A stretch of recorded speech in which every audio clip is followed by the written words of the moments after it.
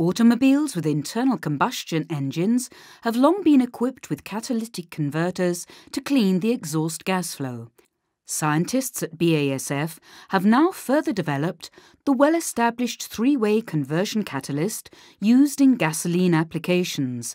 This new four-way conversion catalyst combines the catalyst function and a particulate filter in a single component. The exhaust gas flow contains pollutants like non-combusted hydrocarbons, carbon monoxide and nitrogen oxides. As they pass through the channels of the ceramic structure, they are converted by catalysis into water, carbon dioxide and nitrogen. The exhaust gas flow also contains particulates. The four-way conversion catalyst consists of a porous ceramic structure. The ceramic is covered with a wash coat containing finely dispersed precious metal particles. These accelerate the chemical conversion of the pollutants. Nitrogen oxides are converted to nitrogen and carbon dioxide on the catalyst surface with the aid of carbon monoxide.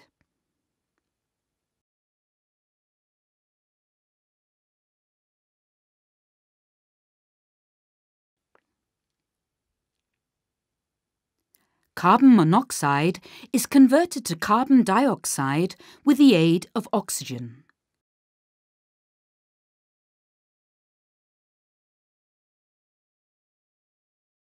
And non-combusted hydrocarbons react, also with the aid of oxygen, to produce water vapour and carbon dioxide.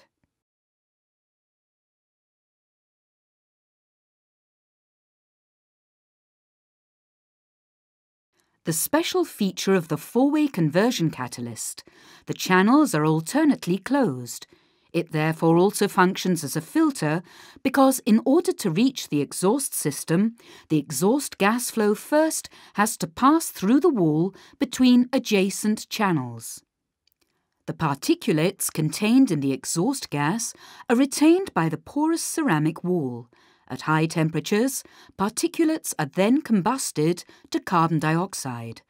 This prevents the four-way conversion catalyst from becoming blocked and enables it to function throughout the entire vehicle's service life of more than 160,000 kilometers. BASF. We create chemistry.